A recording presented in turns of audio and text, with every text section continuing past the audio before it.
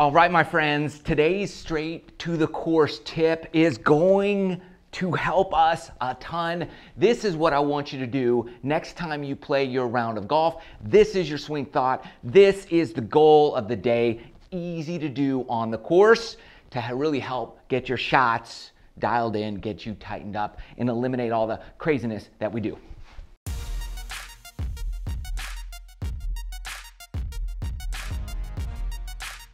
So remember, most of the instructional stuff I do here is stuff we do in practice, and then we just let it integrate into our golf swing over time. These straight to the course tips are things I want you to do in your next round of golf, one at a time, all right? Don't do 4 of them all at once, no.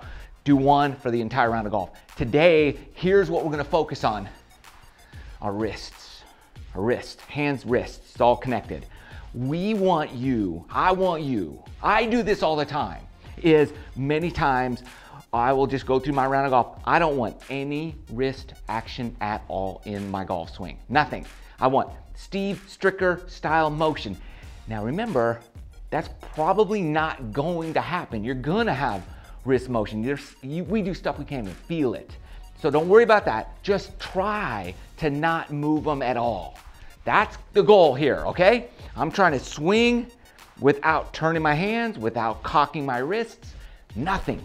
That's the goal. So here's how it works. In my pre-shot routine today, this round of golf, I'm just doing these little swings where nothing is moving, just my shoulders, like this, okay? I'm trying to keep stiff as can be with my hands. No tension, just don't move it, all right? There's a difference. I don't want you tightening up.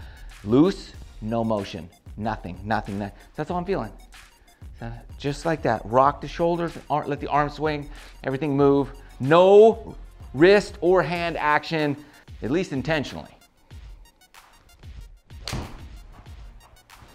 little 200-yard carry 4-iron with no hand action. I mean, I felt like I did nothing. What's going to happen is you're gonna start striking the ball better and better and better and better because that face is moving less and less and less and less, and the less it moves, the more chance you have at being square at impact.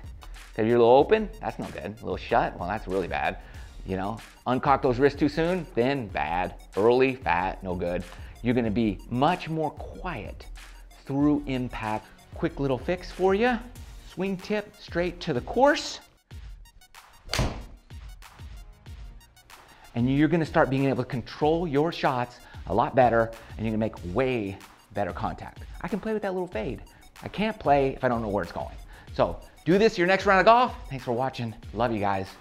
See you next video.